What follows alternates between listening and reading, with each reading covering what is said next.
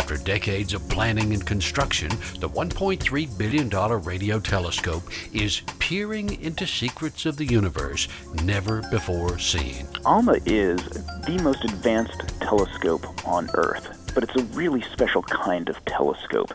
Instead of something that you look for, it uses radio antennas, 66 of them spread across 10 miles in the Atacama Desert, to actually create images of things in space we can't see with our eyes.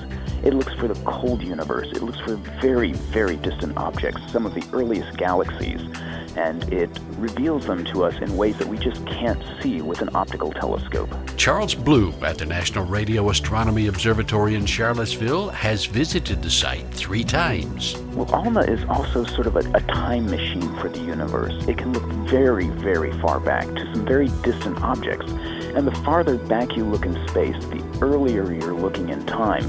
So when we look at these early galaxies, we're seeing what we think are like the kernels that came together and formed galaxies like our own Milky Way or Andromeda or the other galaxies we're more familiar with.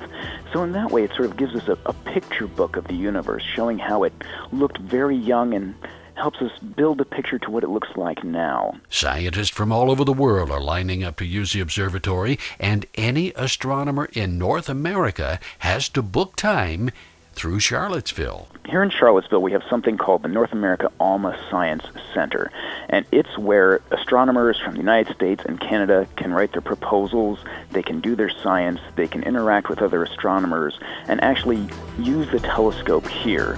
So we are actually the portal for science in North America to use Alma.